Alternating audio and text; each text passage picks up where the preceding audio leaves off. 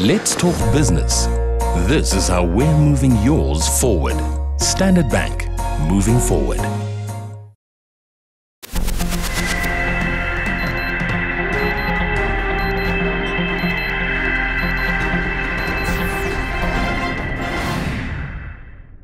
From Creamer Media in Johannesburg, this is the Real Economy Report. Technology giant Siemens is funding and building a science and technology high school at former President Nelson Mandela's birth town, Mvezo, in the Eastern Cape. The high school is the first in the area. Joanne Taylor reports. The Mandela School of Science and Technology is a collaboration between Siemens, the Mvezo Development Trust, the Department of Basic Education and the people of Mvezo. It will provide an opportunity for 700 learners from 24 feeder primary schools to complete a high school education from January next year. Siemens is funding the 100 million rand project and the first 3 years of operational costs as part of its corporate social responsibility program. The school boasts reliable energy solutions from 3 wind turbines, a solar hybrid system to power the resource centre and administration building, energy-efficient lighting and a secure water supply involving rainwater catchment systems. The school has 25 classrooms, an assembly hall, a science laboratory, a resource centre housing a library, 2 computer centres, and an engineering design centre.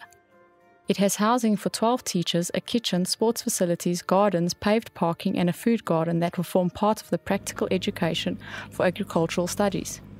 The school is one of 9 Mandela schools worldwide, and it will partner with the Mandela School in Berlin, Germany, for guidance in the form of student and teacher exchange programs to transfer knowledge. SVP Quantity Surveyors Director Andre Viljoen discusses the new high school in Mvezo. Firstly, rainwater harvesting. We are catching rainwater due to the water scarceness in this area.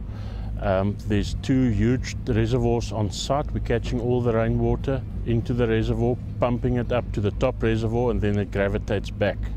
We have also installed wind turbines as well as solar panels to reduce the monthly cost of the electrical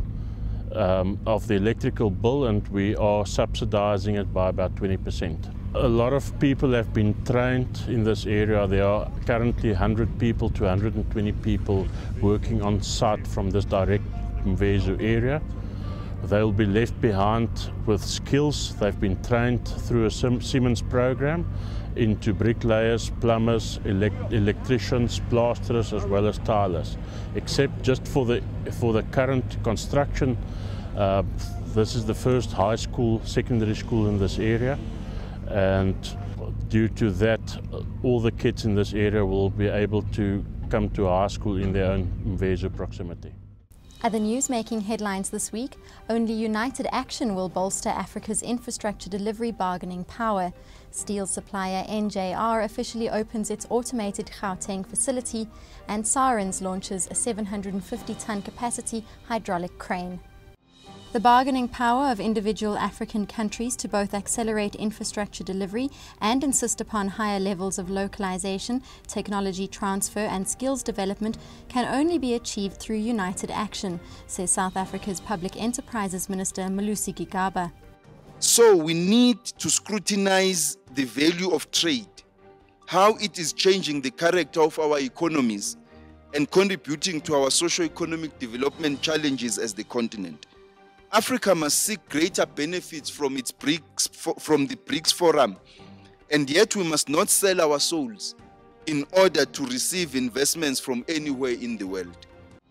Steel product supplier NJR Steel Reinforcing officially launched its fully automated factory in Northlands Industrial Park in Gauteng last month, during which the facilities and the latest technology in steel reinforcing were introduced.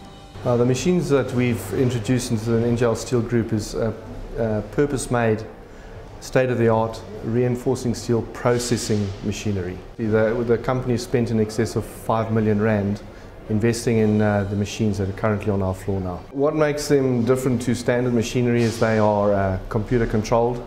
They are the latest and greatest that you can get. They are the latest technology in processing, and of course they give good accuracy and high production rates. Heavy Lifting Solutions multinational Siemens of Belgium has officially launched a new 750-ton hydraulic crane manufactured by Germany-based construction machinery manufacturer Liebherr. We're here today launching our LTM 1750, which is new to the country. It's a 750-ton hydraulic crane.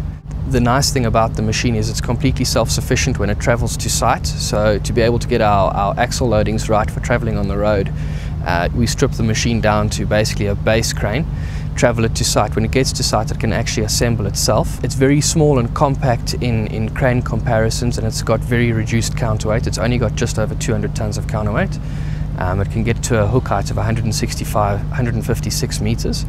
When you travel the entire machine, it actually only runs with 22 trucks on site. So it's basically showing our confidence in the market and how we believe the market is growing and developing in this country and in the southern African countries.